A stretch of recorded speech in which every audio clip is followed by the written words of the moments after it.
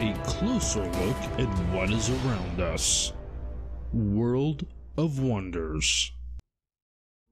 Presenting Lighthouse Facts.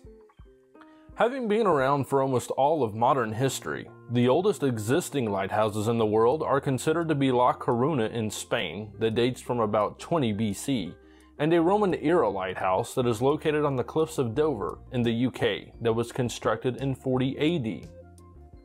There have never been more than about 850 lighthouses in operation at once in America, although about 1,500 were constructed over the years, the heyday being about 1910. There have been 267 constructed on the U.S. shores of the Great Lakes alone. Although most notable of the fog signals over the years is the horn, the first fog signal used in the U.S. was a cannon at the Boston Lighthouse. Another boom in history is the fact that lighthouse keeping was one of the first U.S. government jobs available to women in the 19th century. The most powerful lighthouse in the Western Hemisphere is the Sullivan Island Lighthouse in Charleston, South Carolina. It originally had 28 million candelas, but the light was actually too dazzling and the power was lowered to 1.2 million candelas.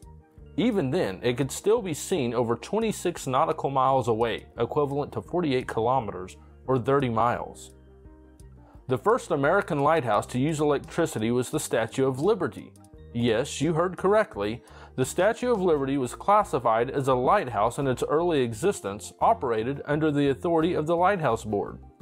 The lighted torch in Lady Liberty's right hand has always had great symbolic significance, but at its beginning, it was also used as a navigational aid for ships entering New York Harbor. The dedication of the Statue of Liberty on October 28, 1886 was marked with great firework displays and New York's first ever ticker tape parade.